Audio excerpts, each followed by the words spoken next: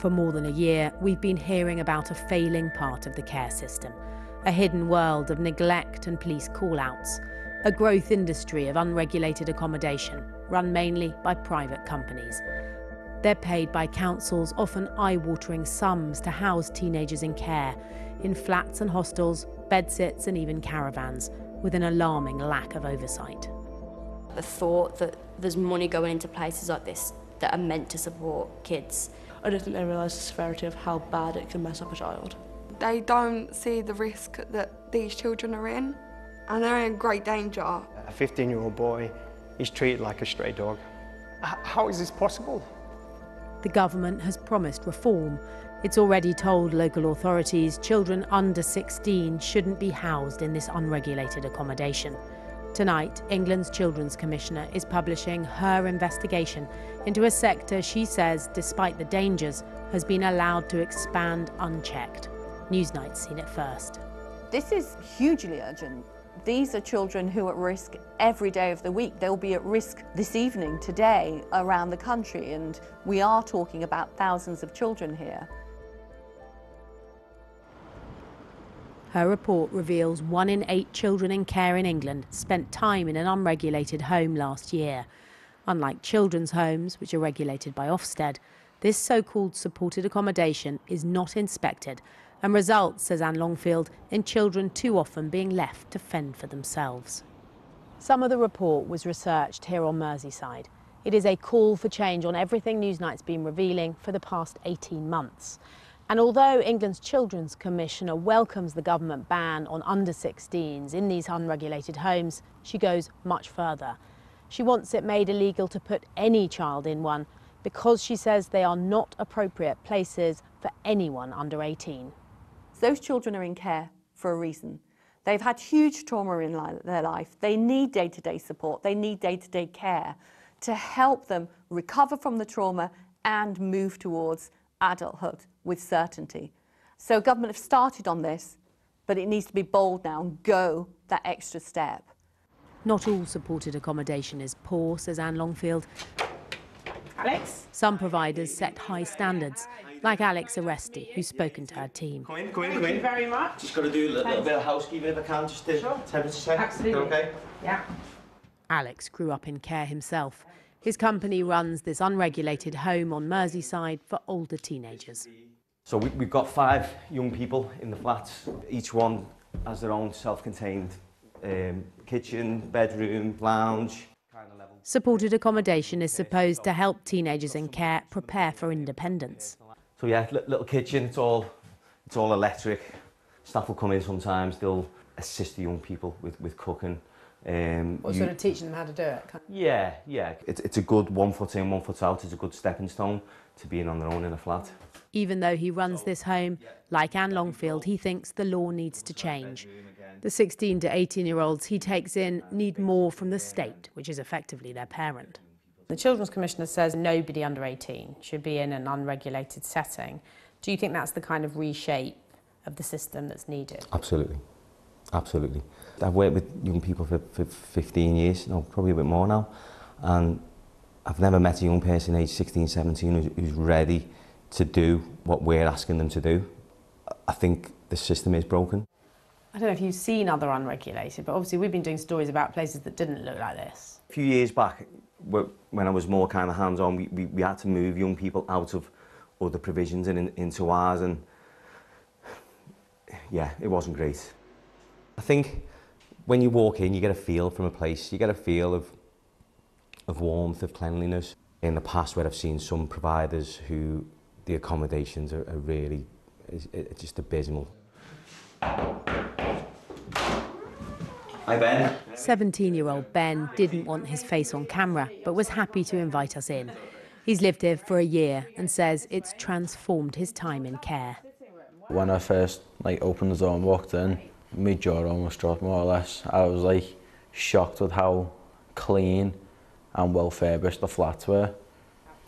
It was just mental to think about that opportunity to live there has been given to me. It just doesn't feel normal for me to have this luxury, more or less, because I've been so used to little. We put together a nice space for the young people outside. Supporting vulnerable teenagers is about more than the environment they live in. The Children's Commissioner report warns these kids are at risk of criminal and sexual exploitation. And Alex knows even a good home has to be watchful. Look, you get any group of vulnerable teenagers together, you're going to get unsociables who are surrounding that, a bit like a honeypot effect. In the past where we found clear evidence of, you know, empty bags, knife, ties, that type of thing, everything that would kind of allude to, you know, dealing drugs. We've got to be vigilant to do what we can to stop it. We work closely with the wider system, you know, the police, social workers. You know, anyone under the age of 18 is vulnerable and ultimately they'll have been coerced into that lifestyle. That concern is chilling enough, and a key reason why England's Children's Commissioner is making that call for the government to ban under-18s from unregulated homes. But more sinister still is evidence from Merseyside police, who told her criminality in these settings is rife. They've identified several companies with directors with links to organised crime and staff with criminal records, including for violent offences. One staff member had even been restricted from seeing his own children by social services, but was still working with some of the country's most vulnerable children. So what we found in Merseyside was that criminality was part of the fabric of the service. Criminal gangs and those that are seeking to groom children to use as part of their criminal activities, which will usually be drug running and delivery, not only are targeting those children within homes, but also are looking to establish and put themselves in the situation of running some of those homes, because they will then get access to the children. This intelligence comes from a specialist team that was investigating unregulated homes for Merseyside police. It's given the force an understanding of how organised crime is getting its grip on some of this provision for vulnerable kids. My sense is that this is not unique to one force or another. Criminal gangs and organised crime will work as far and wide as they can if they understand there's a loophole for them to benefit from. Dr. Shalev Green's been researching missing children. She's uncovered how criminals are manipulating the Disclosure and Barring Service, or DBS, to gain access to teenagers in unregulated homes. If I apply for DBS, my previous employer will give me an honest review as such and check of anything to be concerned about. Now, if a criminal organization is the employer, there's no reason for them to be honest. In fact, they will be dishonest, say that person is qualified, capable, there's nothing wrong with them, and so the DBS will pass. And there's a loophole there because it's not being verified with previous records, with police records. What it's actually doing is creating not only a facade that children are safe, but also it's enabling those predators access to those children. Back at Alex's Merseyside home, 18-year-old Courtney is introducing staff to her new arrival. How heavy was she born? £7 one. The Children's Commissioner says every child should be cared for in a stable, secure home. And Courtney, who lived in one of Alex's flats until recently, says she got that here. Feels good to be back, and so staff good to you. This is the open plan kitchen. As the Children's Commissioner makes clear, not all homes are as good as this one, and current resident Ben has had bad news. His council have been taking him to see other unregulated properties. They want me to move in with another company. Basically, it is literally like living on your own. There's no staff, it's just you. The staff, they check on you, but like, there's no staff on site. There's problems with rats and mice. There's a smash window, well, got broken into the other day. For kids in care, I don't think financial worries should be an issue. If you're wanting a kid to move on, that should be the least of your worries.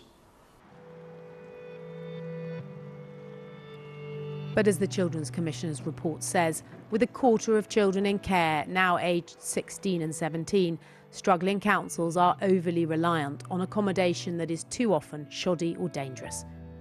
Just living on my own, it'll have a physical, mental and emotional impacts. What do you think 16 and 17-year-olds need? To be listened to. That's it.